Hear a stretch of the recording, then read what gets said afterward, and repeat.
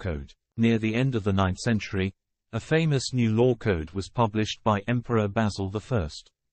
In its introduction, called the Epanagogue, the system known as symphonia, the harmonious cooperation between the Church and State, is eloquently reaffirmed, with extremely high standards of moral probity, personal sanctity, and theological wisdom placed upon both the Patriarch of Constantinople and the Emperor. For example, the Patriarch is to lead unbelievers into adopting the faith, astounding them with the splendor and glory and wondrousness of his own devotion, and the Emperor must be of the highest perfection in orthodoxy and piety. If you enjoyed this talk, consider subscribing to this channel and click on the notification bell, then you will know when new content is added to this playlist. Thank you for listening, and have a blessed day.